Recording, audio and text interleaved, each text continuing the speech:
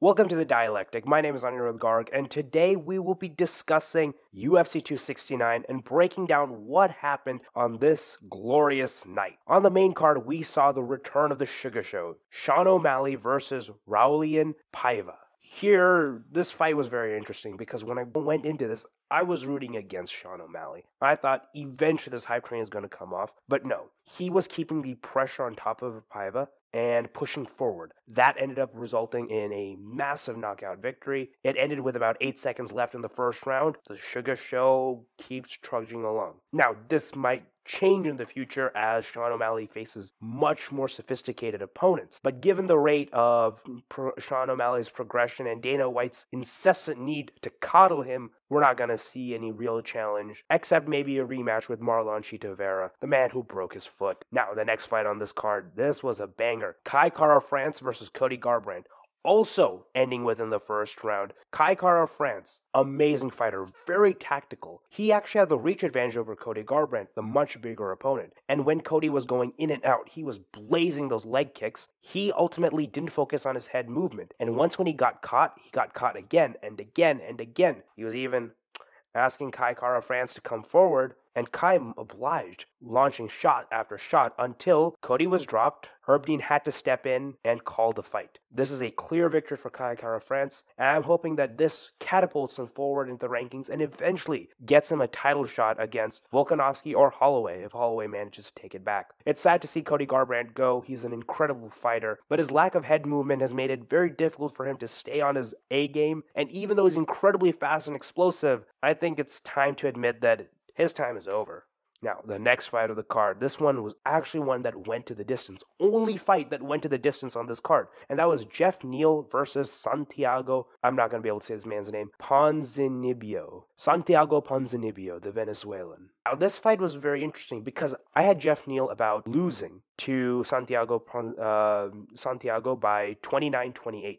Now, this was actually ended up being a split decision for Jeff Neal. I don't necessarily agree with the decision. I think that round one was closely edged by Santiago, and I think round two is a clear victory for him. But Jeff Neal won round three by a greater margin than Santiago won by both combining round one and round two. So I can see why the judges made this decision. If we're going on a per round basis, clearly Santiago would have won. If we're taking the holistic view of the fight, Jeff Neal edges out in this victory. Now, on to the co-main event, the fight that had me shook. Amanda Nunes, the Lioness, got submitted by Juliana Pena. I did not believe this. I could not see this.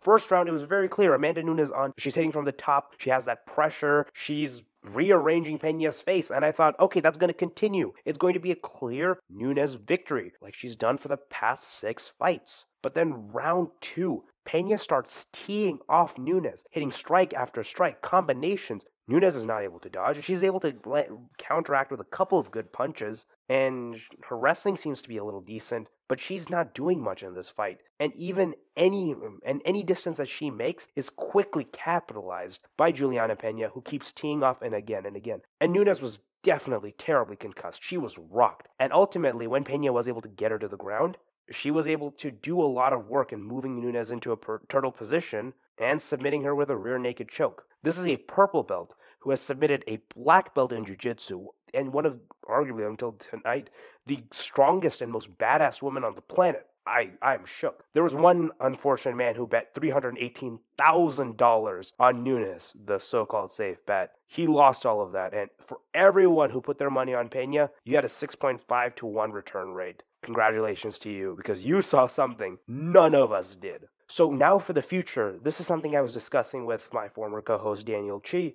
What's next? Because this is the 135 belt. Does Amanda Nunes get the rematch, which you have to happen? This is the Pena was the only fight close. There's no other real contender to take that slot. Is the rematch going to happen, or is Pena going to move up to 145 and claim that too? She beat Nunes at 135. Can she do that at 145 as well? Especially since it seems that having lighter cut might make a lighter cut might make a level playing field for both of them. I just don't see what the future is. We could have a scenario where Nunes wins her a rematch, but then loses at 145, and then vice versa again. We could potentially have 6 fights between these gals and still not really know who the clear winner is. This is honestly the perfect gift for the women's division, because now we have an entertaining fight and a future possibility of some sort of movement within the women's division. And we all have Pena to thank. She was the hunter who hunted the Lioness, and now the sport is in a frenzy.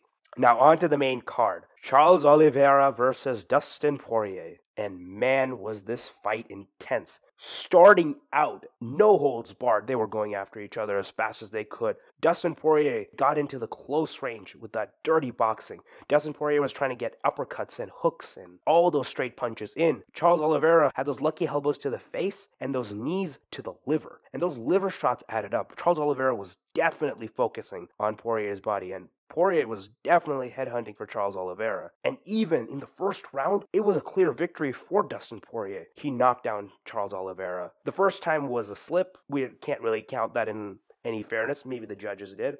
Who cares what the judges think? We can't count the first knockdown, but the second one, oh man, those shots teeing off, Oliveira just dropped. I thought, how is this man going to survive? And I think Poirier made a very dumb decision by letting Oliveira back to his feet, because once when Oliveira had some time, sure, he absorbed more damage, and my god, the way his head moved after every single jab that connected, that's CTE nightmares right there.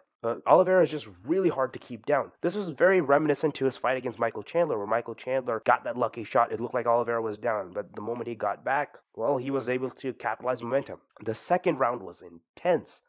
Charles Oliveira ended up winning the wrestling exchange, getting down, allowing Dustin Poirier to be on the top, getting into some sort of weird armbar territory that forced Dustin Poirier to roll forward onto the ground and pull guard on Charles Oliveira. Now, this is a very strange sequence of events, and if I'm remembering correctly, and a little bit of food and tiredness might shake a man's memory, it just didn't seem like a very strategic thing to do. And on top of that, man, that body triangle combined with that arm triangle, keeping Charles Oliveira against him, was a very tactically stupid move from Dustin Poirier.